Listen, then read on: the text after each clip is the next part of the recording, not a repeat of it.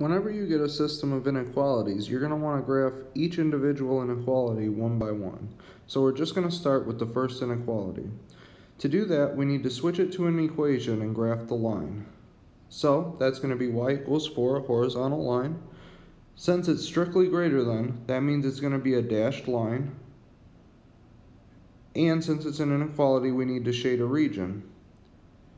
To figure out whether we shade above the line or below the line, we need to use a test point.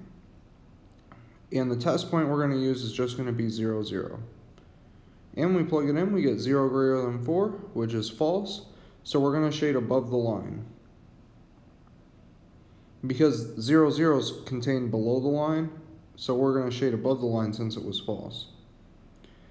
Now moving on to the second inequality. Again, switch it to an equation and graph the line.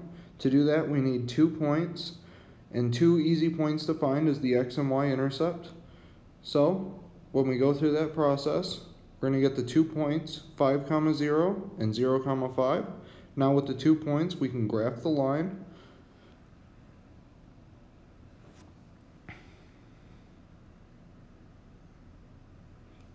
Notice that this one isn't strictly less than.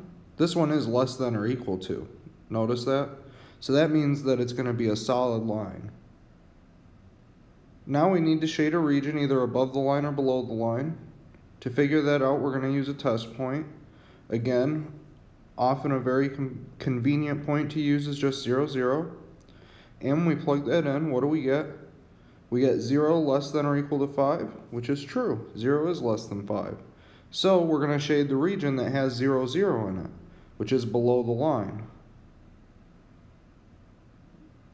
And now that both inequalities have been graphed, we can find the solution region where the two regions overlap in that purple area.